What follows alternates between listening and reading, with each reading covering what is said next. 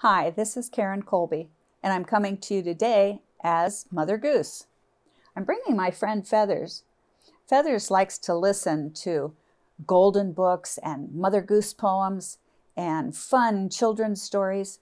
He's a good listener. He's very polite. He doesn't interrupt. He doesn't wave his hand around while I'm reading. And he waits until it's an appropriate time if he has a question. And I'm sure that boys and girls, you do the same thing because you'd be polite listeners too. The story I'm going to read today is a little golden book, and it's a classic. That means it's very, very famous. This is called Tootle. And if you look at the picture, it shows you that Tootle is a what? Right, it's a little train. It's a happy little train from the picture. It's got a big smile on its face. We know that that's a pretend one because trains don't have faces, but we'll pretend that Tootle has a personality and a face.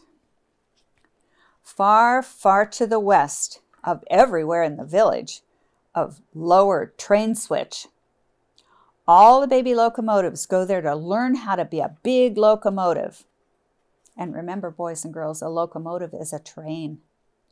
The young locomotives steam up and down the tracks, trying to call out the loud, sad toot, toot of the big locomotives. But the best they can do is a gay little tootle. Lower Train Switch has a fine school for engines. There are lessons in whistle blowing, stopping for red flag waving, puffing loudly when starting, coming around curves safely, screeching when stopping, and clicking and clacking over the rails. Those were the things that they were taught. Of all the things that are taught in the Lower Train Switch School for locomotives, the most important, of course, is staying on the rails no matter what. The head of the school is an old engineer named Bill. Bill always tells the new locomotives that he will not be angry if they sometimes spill the soup pulling the diner, or if they turn over the milk to butter now and then. But they will never, never be good trains unless they get 100% A+ in staying on the rails no matter what. All the baby engines work very hard to get 100% A+ in staying on the rails. After a few weeks, not one of the engines in the Lower Train Switch School for Trains would even think of getting off the rails, no matter what. One day, a new locomotive named Tootle came to school. Here is the first baby I've seen since old number 600, said Bill. He patted the gleaming young locomotive and said, "How would you like to grow up to be the flyer between New York City and Chicago?" "If a flyer goes very fast, I should like to be one," Tootle answered. "I love to go fast. Watch me." He raced around the roundhouse. "Good, good," said Bill. "You must study whistle blowing, puffing loudly when starting, stopping for red flag waving, and pulling the diner without spilling the soup. But most of all, you must study staying on the rails no matter what. Remember, you can't be a flyer unless you get 100 A+ in staying on the rails." Tootle promised he would remember and that he would work very, very hard. He did, too. He even worked hard at stopping for red flag waving. Tootle did not like those lessons at all. There is nothing a locomotive hates more than stopping. But Bill found that no locomotive ever kept going when he saw a red flag waving.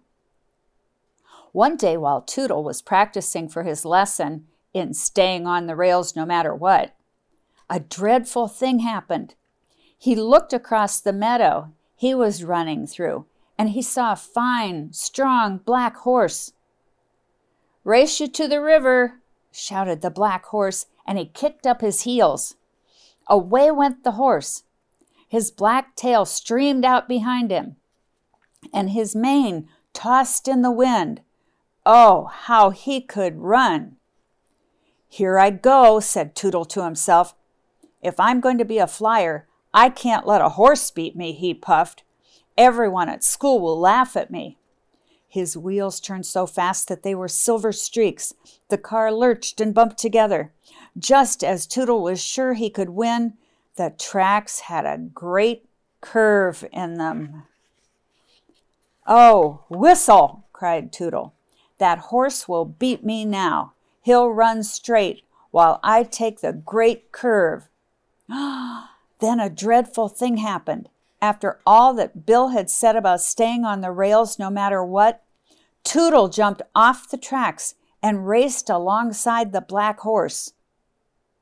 The race ended in a tie. Both Tootle and the black horse were happy. They stood on the bank of the river and talked. "It's nice here in the meadow," Tootle said.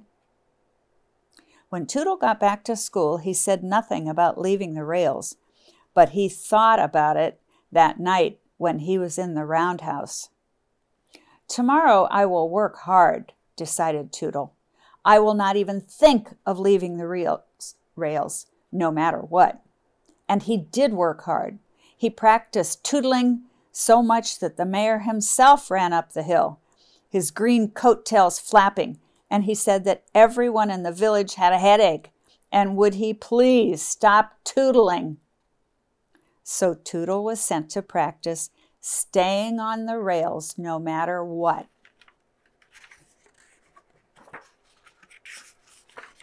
As he came to the great curve, Tootle looked across the meadow. It was full of buttercups. "Oh, it's like a big yellow carpet. How I should like to play in them and hold one under my searchlight to see if I like butter. But no, I am going to be a flyer, and I must practice staying on the rails no matter what." Tootle clicked and clacked around the great curve.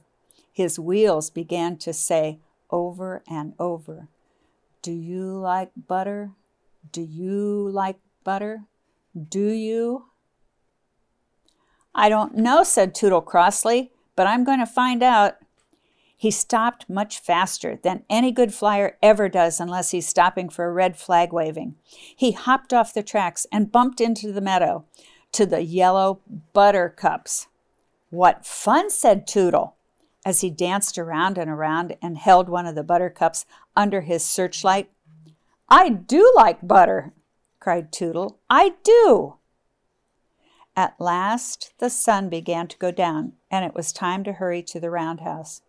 That evening, while the chief oiler was playing checkers with his old friend Bill, he said, "It's strange, it's very strange, but I found grass between Tootle's front wheels today."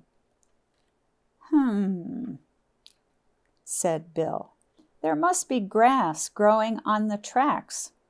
"Not on our tracks," said the day watchman, who spent his days watching the tracks and his nights watching Bill and Chief Oiler play checkers. Bill's face was stern. "Tootle knows he must get 100 and an A+ in staying on the rails no matter what, if he's going to be a flyer." The next day, Tootle played all day in the meadow. He watched a green frog, and he made a daisy chain. He found a rain barrel, and he said softly, "Toot, toot," shouted the barrel. "Why, I sound like a flyer already," cried Tootle. That night, the first assistant oiler said he had found a daisy in Tootle's bell. The day after that, the second assistant oiler said he had found hollyhock flowers floating in Tootle's 8 bowls of soup on the train. And then the mayor himself said that he had seen Tootle chasing butterflies in the meadow. The mayor himself said Tootle had looked very silly. Early one morning, Bill had a long talk with the mayor. When the mayor himself left the lower train switch school for locomotives, he laughed all the way to the village. Bill's plan will surely put Tootle back on the track, he chuckled. Bill ran from one store to the next, buying 10 yards of this and 20 yards of that, and all you have of the other. The chief oiler and the first, second, and third assistant oilers were hammering and sawing instead of oiling and polishing. And Tootle? Well, Tootle was in the meadow watching the butterflies flying and wishing he could dip and soar up and down as they did. Not a store in Lower Train Switch was open the next day, and not a person was home. By the time the sun came up, every villager was hiding in the meadow along the tracks, and each of them had a red flag. It had taken all the red goods in Lower Train Switch and hard work by the oilers, but there was a red flag for everyone. Soon Tootle came tootling happily down the tracks. When he came to the meadow, he hopped off the tracks and rolled along the grass. Just as he was thinking what a beautiful day it was, a red flag poked up from the grass and waved hard. Tootle stopped, for every locomotive knows he must stop for a red flag waving. "I'll go another way," said Tootle. He turned to the left, and up another waving red flag came, this time from the middle of the buttercups. Then he went to the right, and there was another red flag waving. There were red flags waving from the buttercups, in the daisies, under the trees, near the bluebird's nest, and even one behind the rain barrel. And of course, Tootle had to stop for each one, for a locomotive must always stop for a red flag waving. "Red flags," muttered Tootle. "This meadow is just full of red flags. How can I have any fun? Whenever I start, I have to stop. Why did I think this meadow was such a fine place? Why don't I ever see a green flag?" Just as the tears were ready to slide out of the boiler, Tootle happened to look back over his coal car. On the track stood Bill, and in his hand was a big green flag. "Oh," said Tootle. He huffed and puffed up to Bill, and he stopped. "This is the place for me," said Tootle. "There is nothing but red flags for locomotives that get off their tracks." "Hurry," shouted the people of Lower Train Switch, and jumped up from their hiding places. "Hooray for Tootle the Flyer!" Now Tootle is a famous 2 miles a minute flyer. The young locomotive listened to his advice. "Work hard," he tells them. "Always remember to stop for a red flag waving. But most of all, stay on the rails no matter what."